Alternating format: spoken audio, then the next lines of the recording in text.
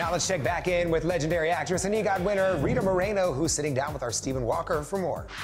I'm seeing somebody. Ooh. It is a stallion. The show shows how times have changed. Do you think there are more opportunities for women nowadays in the entertainment industry? There are. Off camera, still, it's a big conflict. It's still not terrific. It's so hard to find women directors.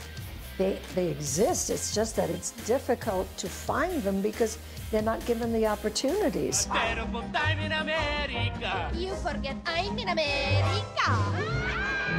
You're executive producer of West Side Story. Yes, the remake. Yes, with Steven Spielberg. Film. Steven Spielberg, only one of my favorite genius directors. Tell me about Valentina.